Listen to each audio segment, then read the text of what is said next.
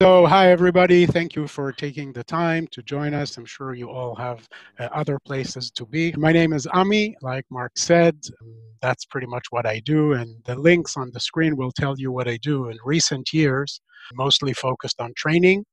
And if you want to get in touch, you can visit my website. I apologize, it's pretty bad, but there is a contact form there. And you can see my LinkedIn, and I also posted, I'm going to post it in a minute, the demo database that I'm going to be using for today's session is available on GitHub. So that's about that. This is the demo database that we're going to use. It's called the Animal Shelter.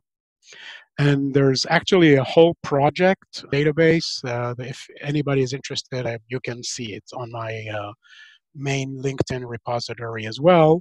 But the version that I'm going to use today is a subset of the full project, and you can get links with all the data. It's not a big database, but it's going to be fun, and it has all the necessary tables that we need to demonstrate what we're here for today. So let me just get you quickly introduced to the database.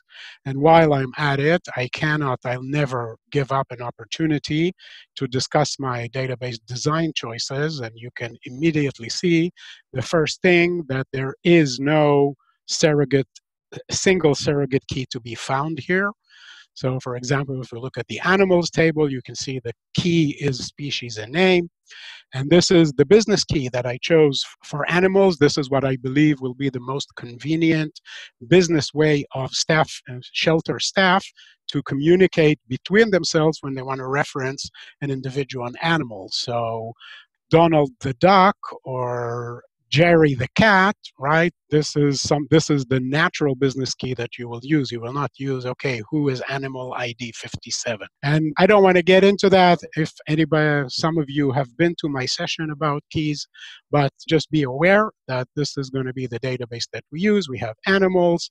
We also have reference tables with the species and colors, which are the reference externally managed data. We have adoptions. We have persons, staff, vaccinations of the animals, staff assignment, and staff roles. We're probably not going to use all of them, but at least some of them. And the topic of today's talk is about query logical processing. And it's kind of a fascinating topic because you're going to see it's really a fundamental topic, and it's one of the most fundamental aspects of SQL, which has huge, huge implications on everything that you do with SQL. But I still see very, very few books and very, very few courses that actually teach it.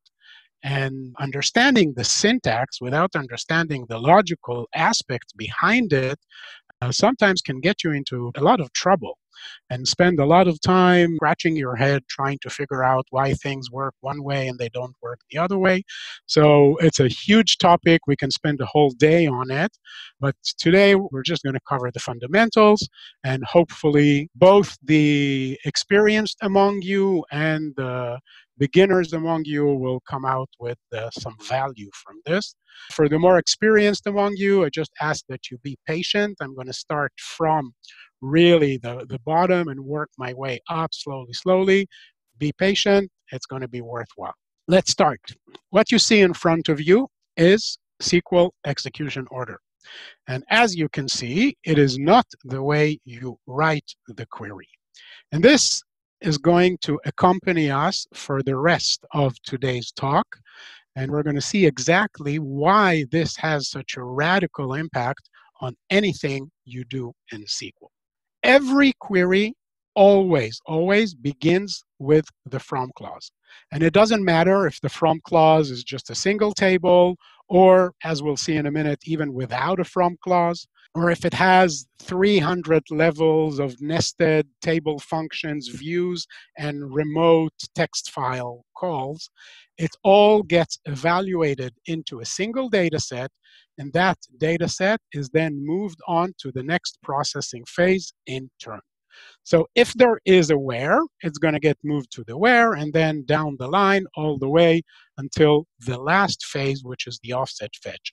So this is what we're going to do today. We're going to go one by one in order of execution and try to see how this actually impacts the way that you write SQL and why some of these impose limitations on what you can and can't do, and it's going to be a lot of fun.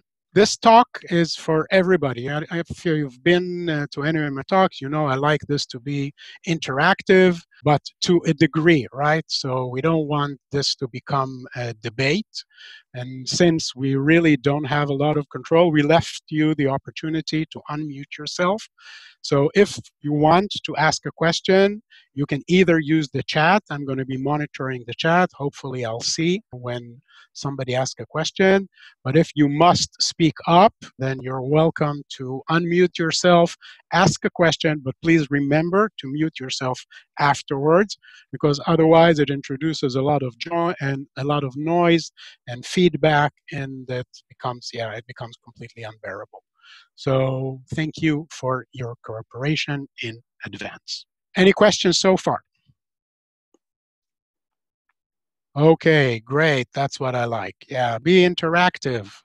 It's not like I can't see your faces. I'm not in front of you, so let's at least chat. Great. Okay, so this is the first table that we're going to use. The animals table, you can see we have the species and the name. Remember, that is the key.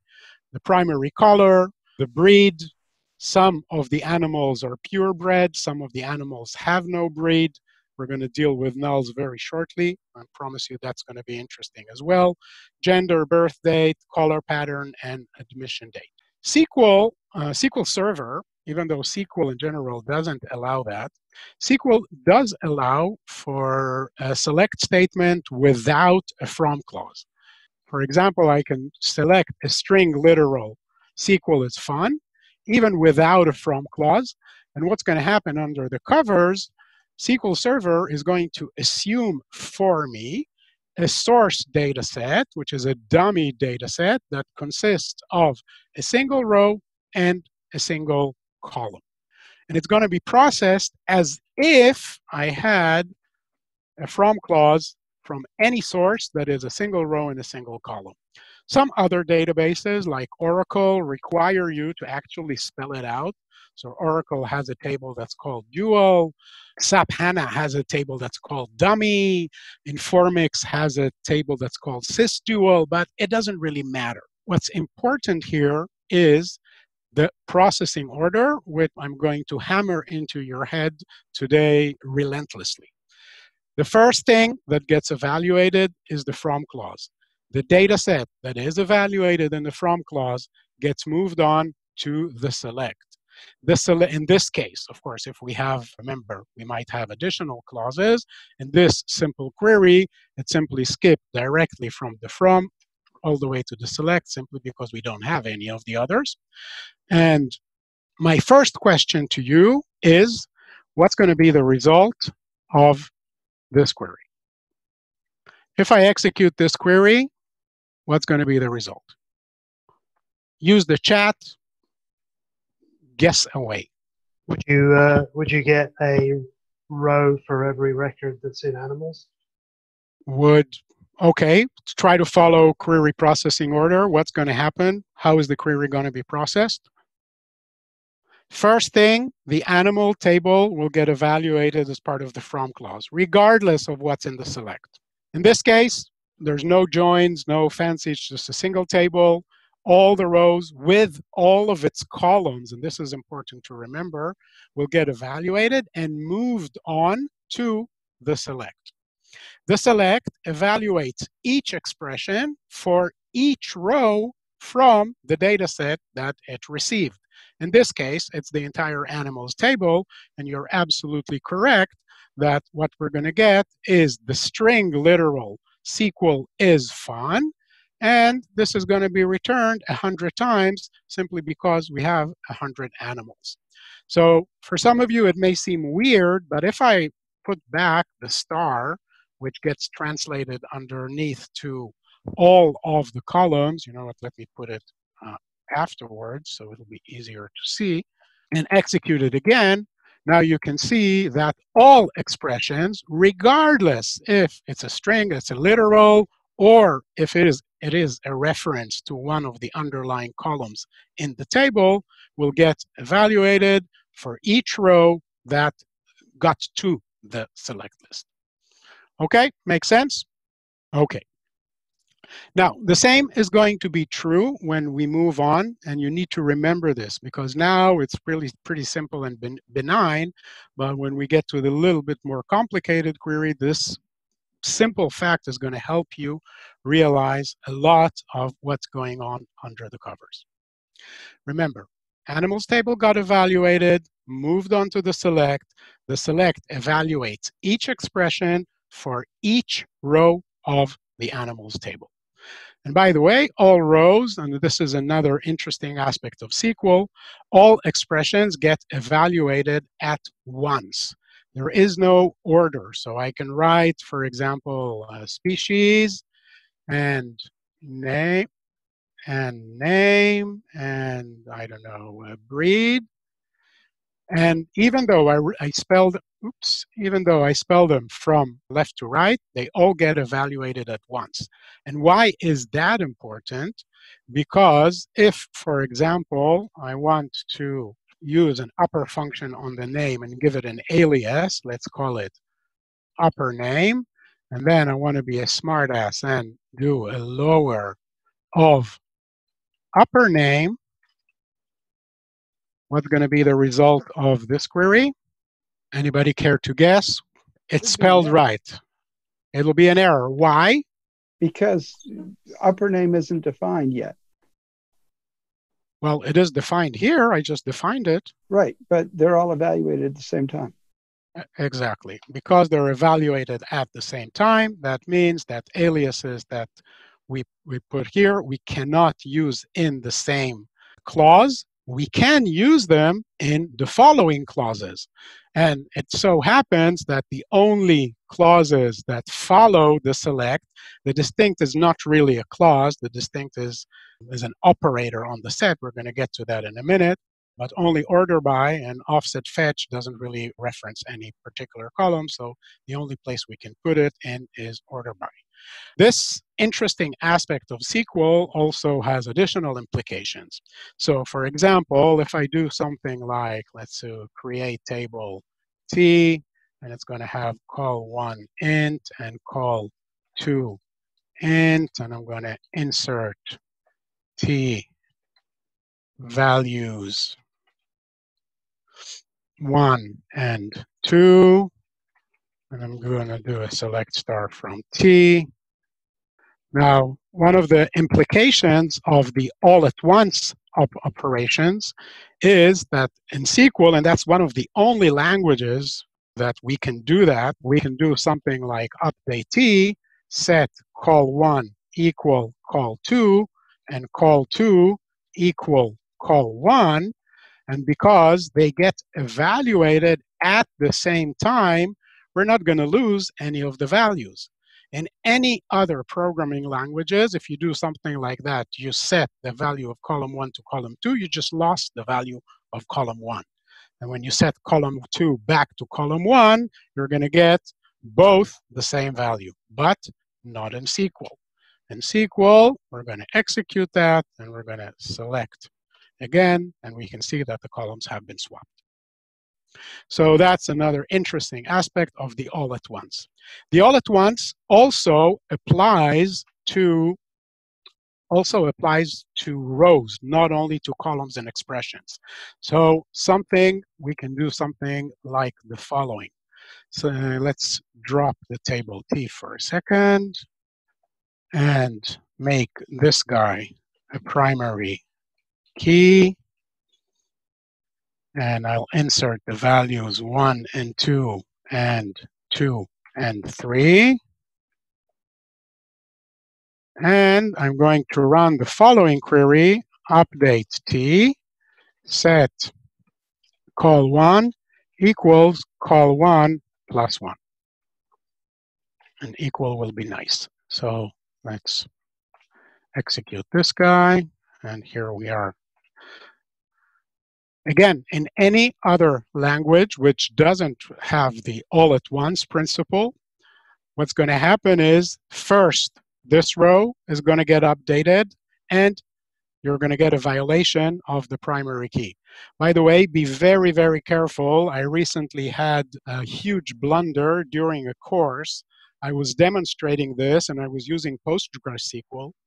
And it turns out that in Postgres, you have to define the primary key in a special way so that it will be respected. And what happened is I ran this query and I actually got a primary key violation. However, in SQL Server, that doesn't bother it, and you can see that both rows got updated at the same time without any conflicts. Okay? So that, again, is due to the all at once operator. Any questions about all at once? Any question about from directly to select aliases? Yes, as there are question, or yes, good so far. Let's move on. And now we're going to deal with joins. So I'm sure all of you are familiar with joins. I'm not going to teach you the syntax of joins or anything. Let's say we need to do a join between animals and adoptions. I want to see all the animals with all their attributes. By the way, an interesting aspect of using natural keys is that you see that the species here and here, the species and name, because that's the key, that's also part of the key in adoptions. That means that any query that all that it's interested in is the real identifier of the animal, which is the species and name, doesn't require a join back to animals. So if I had something like an animal ID here, any query, no matter what, because when we look at adoptions, we don't care at the animal ID. We want to know if it's a dog, it's a cat, on what name. We want to actually identify the animal. That means that any query regarding adoption would always have to join back to animals. And here, when we use the natural key, we will only need to join if we're looking for any of the attributes which are not part of the key. Another interesting aspect is also, you can see that the adopter email, which is the way that we identify people in our shelter, also becomes part of the key. Now we have a composite key that consists of 3 columns, which might sound like a bad idea, but it's actually a great idea because now you get your indexes set up for you, typically for all the queries that you're going to be looking for. But I'm getting a little ahead of myself. Any join consists of 3 steps, and I'm going to write them down so we have them in front of us. The first is a Cartesian product. The second phase is called qualification, and the third phase is called reservation. And it doesn't matter which type of join. The only difference between the different types of joins is how many of these steps they actually go through. Every join, no matter which one, if it's an inner join, an outer join, full, right, cross join, every join begins with a Cartesian product. Cartesian product is known in SQL as a cross join. And if I write animals cross join adoptions, what's going to happen is that every row in animals is going to be joined with every row from adoptions, and the result set is going to be the number of animals multiplied by the number of adoptions, which in our case is 7,000 rows. We have 100 animals and 70 adoptions. So we still have 30 animals that have not been adopted yet. When I request a cross join, processing stops at this point and simply doesn't continue to the qualification phase, and the result of the Cartesian product gets moved on to the select. And as before, every row gets evaluated for each expression, right? The other way around. Every expression is evaluated for each row. Also note that in this case, the star refers to all underlying table sources. So it's going to return all columns from animals and all columns from adoptions, right? You're familiar with that. No big deal here.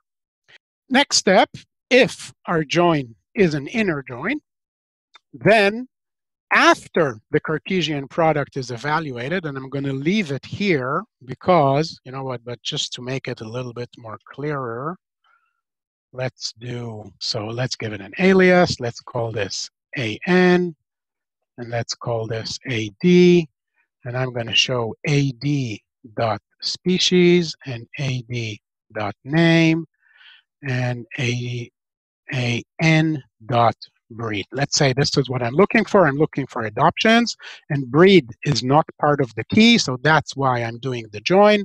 I want to retrieve the breed for each animal, and now we get only 3 columns, and that's going to be easier to look at. So remember, cross-join every animal matched with every adoption. If I change the cross-join to an inner join, what I'm asking SQL to do for me is to add another processing step, which is called the qualification step. The qualification step evaluates each row from the Cartesian product that we just created using a predicate, which is called the qualification predicate. And the qualification predicate, as you know, we specify it using the on clause.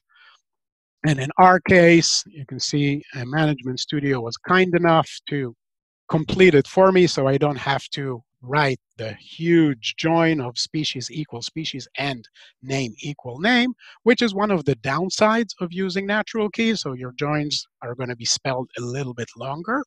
Right back. Let me write this again. Okay. Now, just to make things a little clearer, let's add here an.species and an.name, so we can see the species and the name both from the adoptions and from the animals. And you can see that Archie the cat got matched with his adoption row, but Archie the cat also got matched with Buddy's row. So this is the adoption row of Archie with animal row of Buddy. Now, typically, that's not what we're interested. Although there are cases that cross joins are useful, for the most part, if we want to see animals and their adoptions, we want to see it based on some common denominator. Namely, we probably want to see the adoption and the breed of the animal that was adopted, not the breed, the adoption of Archie with Buddy's breed, right? And this is exactly the definition of the qualification. The qualification qualifies individual rows from the Cartesian product based on the predicate, and only rows for which the qualification evaluates to true will be returned. All the others will be discarded. And what we get back in return is now, let me just put this, so even though we don't really need it, just so we can see that indeed we get Archie's rows, animal row next to his adoption row, and Buddy's row next to his, and Cleo's next to hers, etc., and so on and so on, right? So I'm sure you're all familiar with that. Are we good so far? Make sense?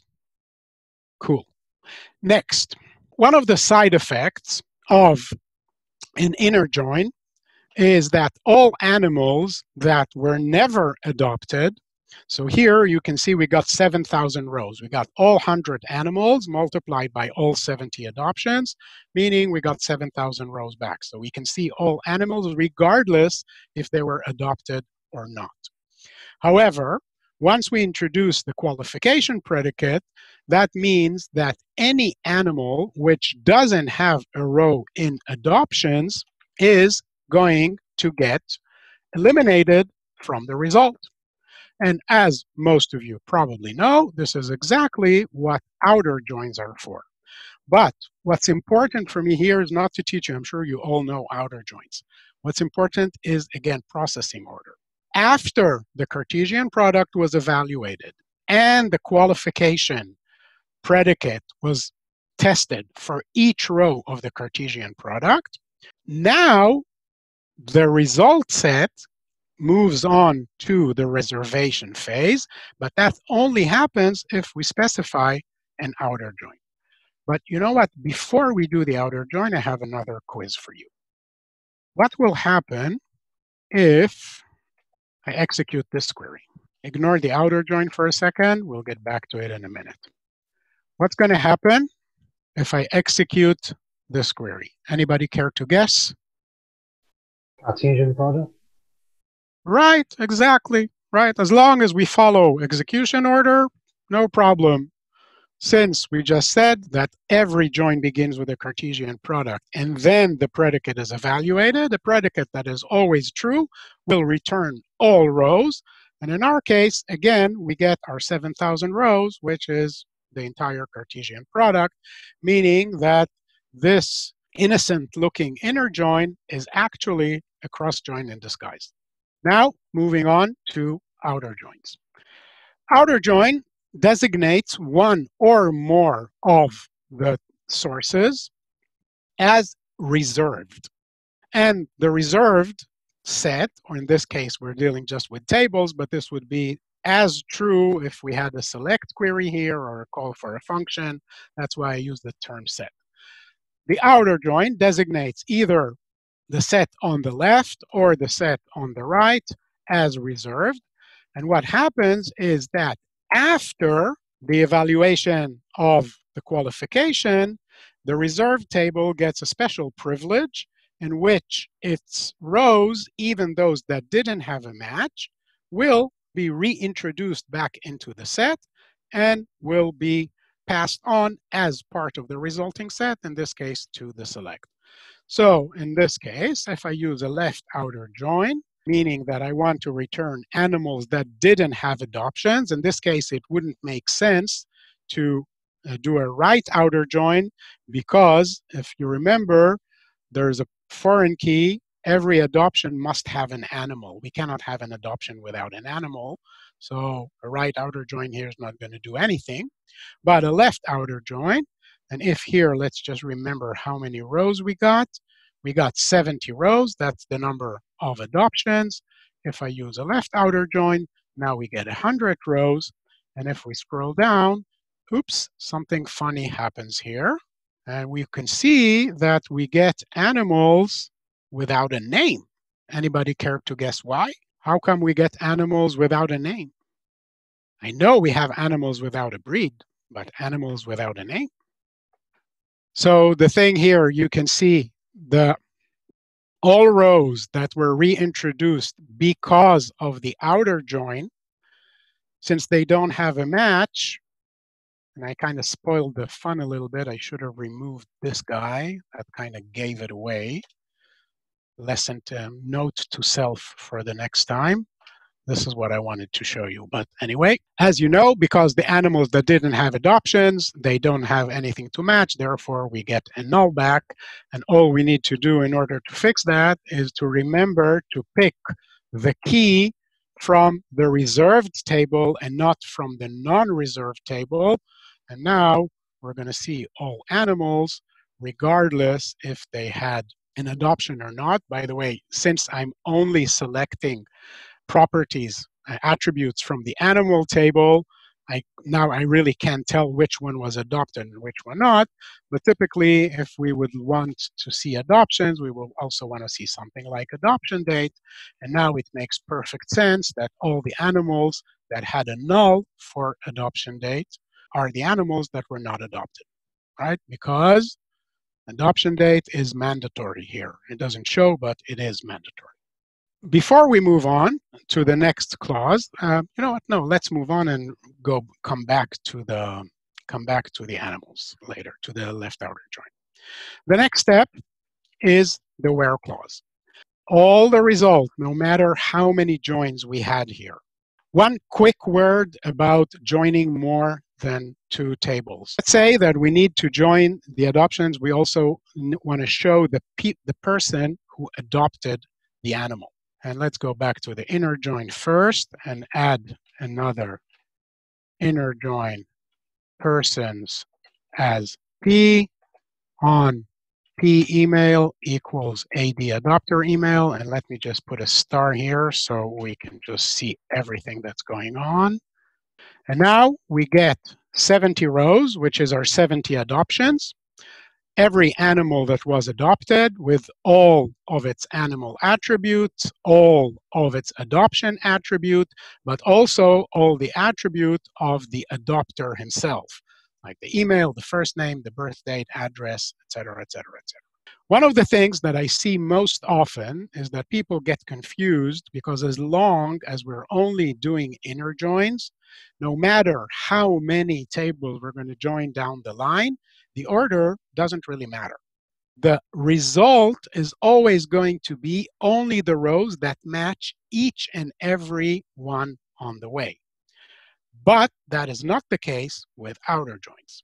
So what's going to happen if I take this inner join and add it here to our previous query? And now remember, just a second ago, the left outer join, once we introduced the left outer join, that returned all the animals that were not adopted, and that resulted in all 100 rows.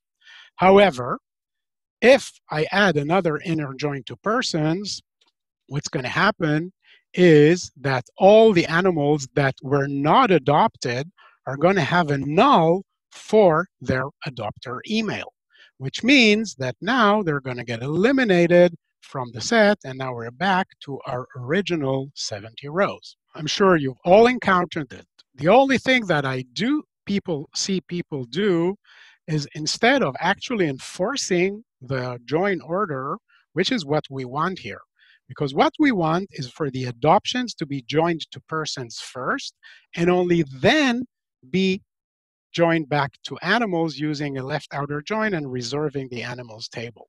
What I see most often is people just change all the joins to a left outer so that they can retain all the rows from the previous joins. And while this works and does give us the 100 rows, it can have devastating performance implications.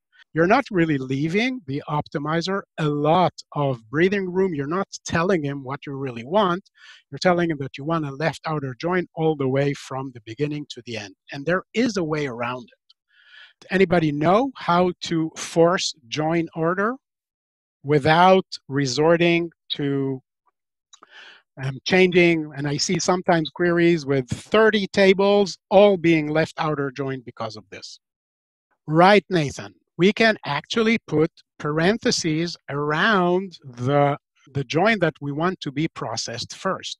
What's going to happen if I try just the naive approach and put parentheses around adoptions inner join persons and try to execute this query? What's going to happen is I'm going to get incorrect syntax. And it's actually a bit misleading. Anybody know how we can fix this? Because expression or the join in the parentheses is evaluated first, the reference to species doesn't make sense in this context. And what we need to do in order for this to make sense is to remove it and move it outside the parentheses. So this becomes this funny looking join, which is animals left outer join adoptions seemingly without an on clause, inner join persons on, and let me just put the parentheses here so we can see them nicely. And this is a valid join, adoptions inner join person, where the reference is only to the expressions from the tables within the parentheses. So now we get on email equals on AD species equal and AD name equal AN. Now, the funny thing about this whole thing, which by the way is called chiastic order, is that we actually don't need the parentheses. What did the trick here is moving the on.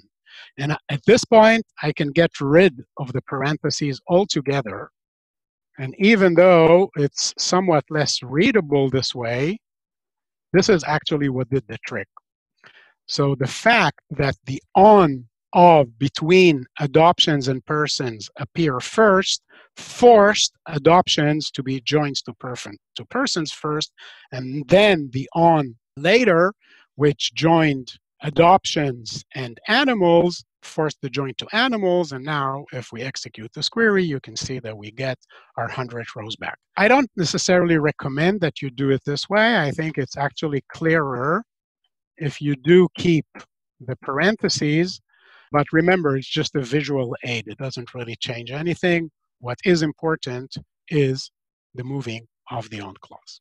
Let's move on. Next, we get to the where clause. But now what I want to do is I want to stop sharing for a second and I want to switch. I'm just going to keep this query. So I'm going to take it with us because I want to show you some nice things that SQL Server actually doesn't have. And in order to do that, I'm going to be using PostgreSQL. And what I have here, I have a connection both to a SQL Server and to a PostgreSQL, which so far work the same way. Before we combine it all together with all the joins and the where and the predicates and why processing order is so important, let's first have some fun with the where clause, just with a single table. When Dr. Codd first came up with the first paper that introduced the relational model, with a data model for large share data banks, it had no notion of missing data whatsoever. And it was only market forces that later forced him to accept the reality that in the real world, unlike in academic papers, we have to deal with missing data too.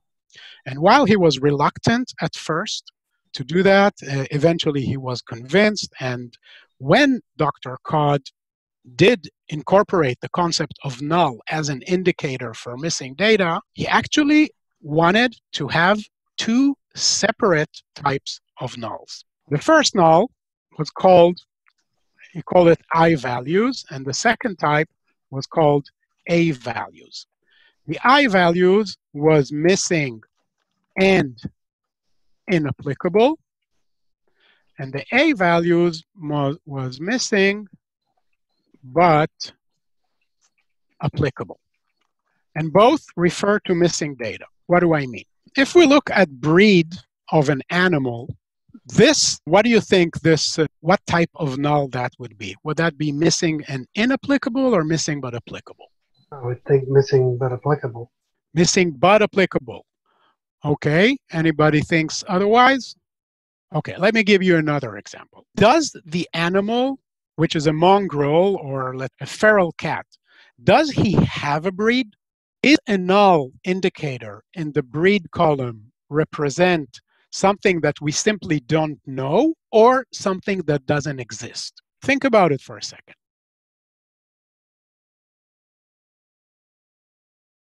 Breed is actually the I values. It's missing and inapplicable. Why? Because a mongrel dog doesn't have a breed. It's not that it has a breed and we just don't know it, which would be the missing but applicable. It's an applicable attribute, but we simply don't have that information. So for example, we can look at select. So if we look at persons, we can see that we have persons which refused to provide their birth date. So we have a few persons with a null for a birth date. This is missing but applicable. It means that the person does have a birth date, but we just don't know it. The person, for privacy concerns, decided that he doesn't want to share it with us. Therefore, we have an indicator for missing data, but the attribute is there. It exists. Alan Cook does have a birth date. We simply don't know it. That was not the case for the animals, because a cat which is not purebred doesn't have a breed. It's not that it has it and we don't know it. It simply is inapplicable. For Buddy, the breed attribute is inapplicable. I see a few aha, okay. That was Codd's original desire, so that SQL would have both types of nulls, and they would actually have different semantics and logic.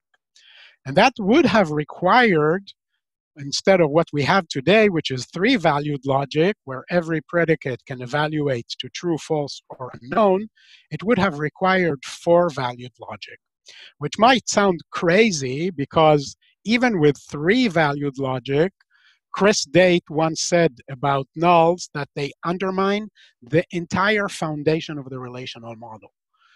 Chris Date was so fond of nulls, and by the way, so was Dr. Codd, but they simply realized that there was no choice. But the people who developed SQL, Chamberlain and Boyce, decided that this would make it too complicated, and instead we have only one type of null that represents both missing and applicable and missing but applicable. And that actually, even though they tried to simplify things, as you'll see in a minute, it actually made things much more complicated than they should be. You're all familiar with the basics of ternary logic. I'm not going to go through that. So you know we cannot ask where breed equals null, because a comparison, a mathematical comparison between any attribute and a null, or even, it doesn't matter, even one null is never equal to another, which means that this predicate is going to evaluate to an unknown. And the where clause takes what comes from the from before it gets to the where, evaluates each row using logical predicates, and only predicates that evaluate to true will pass and make it to the select. So this query is going to get no rows are going to get back to the select, and the same is going to be where breed equals null is also going to not return a single row, because any comparison between a nulls is always an unknown, and the where only lets through rows where the predicate evaluates to true. But that has even more interesting side effects. So for example, if I want to say, want to look for all animals, let's take a dog, for example, a Weimaraner. Let's copy this. So let's say I'm looking for all dogs that are Weimaraner, right? I hope I'm pronouncing it correctly. I'm going to get all dogs that they have the explicit breed of Weimaraner, right? Which makes perfect sense. However, if I want to look for all dogs except for Weimaraners, now something interesting happens. Because I'm going to get back all the dogs that have a different breed, but I'm not going to get back even a single animal with a null breed. A mongrel is not a Weimaraner, right? Logically, you would think that in this case, we do want to get back. If I'm looking for all animals who are not Weimaraners, then I would like to see mongrels among them, because they're definitely not Weimaraners. If I want to see all animals which are not Weimaraners, or all animals which are Weimaraners, this logically should return all animals. An animal is either a Weimaraner or it is not. But still, because of the way that nulls are implemented in SQL, we don't get a single non-breed animal. And that's the reason for that is that Chamberlain and Boyce, for the most part, decided to treat null predicates as if they were of the missing but applicable type. And for a missing but applicable type, this actually makes sense. Because if I look for all persons where their birth date is different than, October 21st, 1973, because birth date is of the second type, that's an applicable attribute that we simply don't know. If for this query, not returning people with a null birth date makes sense, because they do have a birthday. It may or may not be October 21st. We don't know. But if I'm looking only for people whose birth date is different than that, for the people where we don't know the birth date, I don't want to show them because I don't know whether they do have that birth date or not. But that is not the case for the missing but inapplicable, like here, where breed is different than Weimaraner or breed is equal to Weimaraner. And now you can see why COD wanted to implement both. And I think that if Chamberlain and Boyce would have listened to COD and would have implemented both types, and we would have to have, some sort of different syntax to be able, and some sort of different semantics to be able to distinguish between them, it would actually simplify things and not make them more complex. But that's water under the bridge. What do people do these days when we want to see animals which are not Weimaraners? What would you do in order to include those that are also non-breed? So the most common thing that I see is or breed is null. So we add an explicit predicate, breed different than Weimaraner or breed is null. And if I execute that, and of course I'm going to get what logically should have been returned from just this predicate. Now I'm going to get all the animals except for the Weimaraners. Other people will also do, I see occasionally, something like is null breed, comma, I don't know, some value, doesn't matter what, is different than Weimaraner. And those two would return the correct result, which means we're going to get back all animals which are not Weimaraner, logically, including those that are non-breed. However, this too has devastating performance implications, and it doesn't matter. Not only is this completely unreadable, SQL is at its best when it reads like it's plain English. When your SQL looks like plain English, your SQL is going to be clear and efficient and will perform well. Once you start adding this weird logic, regardless if you do it with this or with the or, it's the same. Now, the optimizer has many more execution paths. We're dealing with multiple predicates with an or between them. Even though SQL Server is relatively smart, other databases are less smart. And a query that could have used an index, for example, on breed, once you do this, no longer can use the index and is going to scan the whole table and it's going to introduce concurrency issues. And again, not to mention that it's simply ugly. SQL Server, although SQL Server doesn't support it, SQL does offer two ways to deal with it, which are supported by other database engines, such as PostgreSQL, for example. So, of course, I can use the same. Now, this is a connection to a PostgreSQL instance. And, of course, I can use the same technique, but there are two additional very interesting techniques. Does anybody know? Anybody heard of distinct predicate? Okay. So instead of the mathematical different than Weimaraner, the ANSI SQL supports a distinct predicate. And it's spelled as follows: is distinct from Weimaraner. And the idea here is that although nulls are not equal to one another, and since they're not equal, they're also not different, but they are not distinct from one another. When I say breed is distinct from Weimaraner, that means all breeds which are not Weimaraner, but also all breeds which are null. And that's much more elegant, much prettier, and much more English-like, right? Breed is distinct from Weimaraner. Remember, nulls are not equal to any other value nor to themselves, but they're not distinct from them. They are distinct from other values and not distinct from themselves. The same way, there's also is not distinct from Weimaraner. What do you think this will return? All of them, all the Weimaraners. Correct. So this is the same as before. Excellent. But that's not the only one.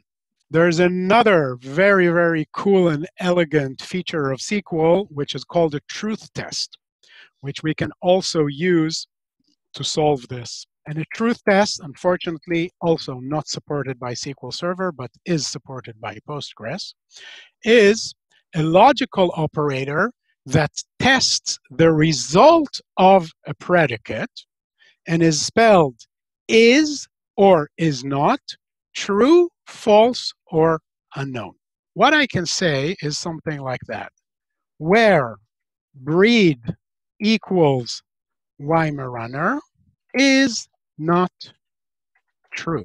And is not true will evaluate to true on both if the predicate inside is either a false or an unknown. Only when it is not true, meaning either false or unknown, will this entire thing evaluate to true.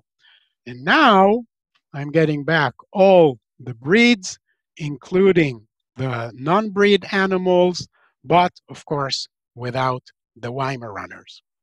And what do you think will happen? How can I do the same using a truth test, but with different than operator? Is true. Is true. All non-Weimaraner, but no nulls. Why? Because for non-breed animals, this expression evaluates to an unknown, so it's not true. So this whole thing evaluates to a false. It's not false. Right? So how would you do that? You have to look whether it's either true or unknown. But of course, it doesn't make sense. So it's much more clear and easier to understand when you write it like this, where breed equal Weimaraners is not true, and this is going to return all non-Weimaraners, including the non-null ones. But I think the previous one, the distinct predicate, is actually cooler. And this is what I call SQL being plain English. Right? But unfortunately, if you're with SQL Server, you're going to have to resort to either using the isNull function or using OR predicates. And this all goes back to Chamberlain and Boyce being stubborn and not wanting to implement Codd's idea. So anyway, we're about halfway through the session. We still have a lot to go. And so what I suggest is that since we still have all this, Mark, what do you say we make a part 2 out of it? Or do you think it's better if we continue? I had just typed that into the chat when you were saying it. So yeah, that'd be great. Yes, and so what we're going to do in part 2 is several interesting things. First of all, we're going to see, or maybe if you want to stay 10 more minutes, there's one more thing I want to show you. One of the questions that I often see is, when does it matter if we write the predicates as part of the from, meaning as part of the on clause, or when we write the predicates in the where clause? And this also goes back to query processing order. So let's take the following example. Select star from animals as A, inner join, adoptions as AD, on AN dot species equals AD dot species, and AN dot name equals AD dot name. And this is one of the places where Azure Data Studio can still is lagging behind a bit. So this returns all animal adoptions. And let's say that I'm only interested in seeing Weimaraner adoptions. Let's see if we have any. an.breed Weimaraner. So let's take this query and let's take another query. So let's execute.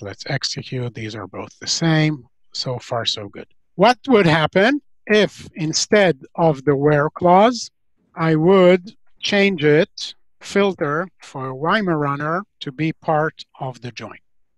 What's going to happen? Is it going to make a difference? Same result, right? Same result. We see all of our 5 Weimaraners were adopted, right? As long as we're dealing with an inner join, because the end result is going to be both only animals who qualified based on the predicate of species and name, and even though here in the query, the left query, this gets evaluated first, including the Weimaraners, only then the set gets moved on to the where clause, where each row is going to be evaluated, and only the Weimaraner will remain and get moved to the select. On the right, this is considered part of the on predicate, but still, it doesn't matter because only dogs whose species are the same, whose name are the same, and whose breed is a Weimaraner are going to get evaluated and moved to the select. However, that thing changes a little bit when we deal with outer joins. Now, if I execute the query on the left, we can see that we get all 5, but I think all 5 were adopted. Yeah. So we still get all the animals that were adopted, but the one on the right, all of the sudden, returns far more rows. We get 100 rows. We get all animals back. And why is that? All I did was change the inner join to a left outer join. How come this returns Because the five rows and this returns 100 rows? because the one on the right's the left outer join. It's going to join with every record. The one on the left is filtering out those records. You're on the right track, but I would spell it out a little differently. And again, what we need to do is follow query execution order. On the left, remember, the first thing that got evaluated before it got to the where clause, and I can simply execute just this part of the query, you can see these are all animals, including all the animals that were not adopted, right? So all animals were either adopted or not adopted. The ones who were adopted will have non-null attributes for their adoption attributes, and all those that were not adopted are going to have nulls. So here we can see, for example, for the adoption fee, here we can see all the rows. These are all the animals that were never adopted. As you can see, they have null species, null for everything, and the adoption date. This set was moved to the where, and now the where went ahead and checked each and every one, whether or not the breed is a Weimaraner, and returned only the Weimaraners. On the right, the predicate is now part of the qualification phase before the left outer join. Remember, animals will only be matched when we did the inner join. Animals were only matched if they had the same name in adoptions and in animals, the same species, and if they were Weimaraners. And remember, the outer join takes place after. So now SQL went back to the animals table and said, okay, all the animals except for these 5 didn't have a match, so I'm going to reintroduce them back into the set. And that's why we get all the Weimaraners that were adopted, but we also get all the other animals as well, and we get all 100 animals back. Be very, very careful. Those with the gray hair among you, remember that when SQL came out, then the second ANSI SQL standard, ANSI 89, we used to do joins using comma-separated tables. So we had something like select star from animals, comma, adoptions, and then we would specify join predicate in the where clause. And the problem was that this introduced so much confusion regarding outer joins, where not only every server had its own original way of denoting outer join. SQL Server had this star equal.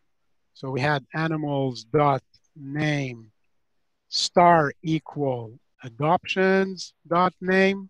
Anybody remember this? But that's not that in itself is not bad. You know, the fact that it's not readable is one thing. But the fact that we could not separate the predicates that are used for qualifications from the predicates that are used for filtering introduced these kinds of bugs, and a lot of hairs were pulled over this thing. That's the last thing I wanted to show for today, because I still see people often confused whether they should put their predicates here or here. So now you understand, and you understand why query execution order is responsible for all that. Mark, I think we can stop at this point, and we'll have a part 2 where we'll continue with group by and having and distinct, and how we can work with distinct and group by together, which, by the way, is available.